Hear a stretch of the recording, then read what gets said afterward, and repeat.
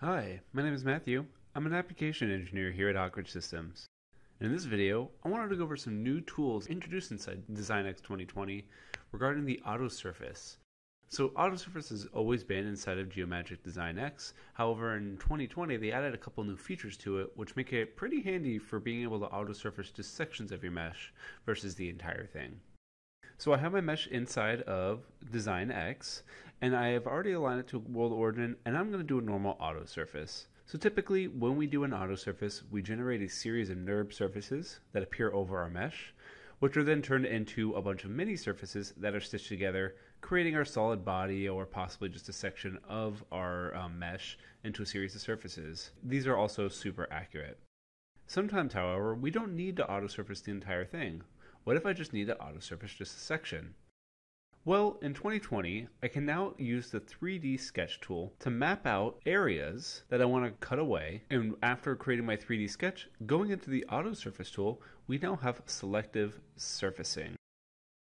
If I expand this out, I have two options. One is to go by boundary cut, so the 3D sketch that I enabled. When I highlight it all, you're going to see that a section of this is now going to become highlighted itself. This is essentially Design X saying we recognize where you're going to want to cut away from and what part you want to auto surface. It's going to convert it into a separate mesh entity and then run auto surface on that mesh.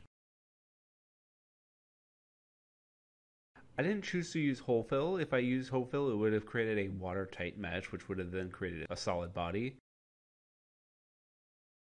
We can use this regarding regions as well. So I can highlight a section of this mesh, insert in my own region, and then I can use that auto surface selectional sketch method as well. Again, creating a super accurate mesh.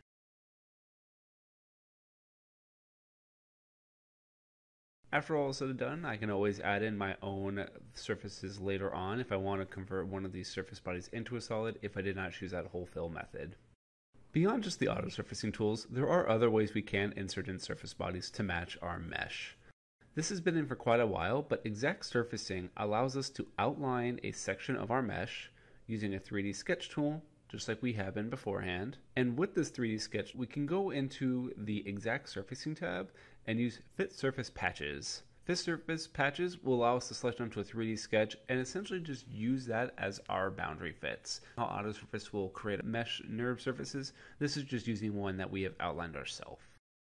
This can work with both just sections of a mesh, or that we want to watertight, can create solid bodies just like the normal auto surface. I hope you found this video helpful. Please feel free to like and subscribe to our YouTube channel if you want more videos on Design X, SolidWorks, or 3D printing.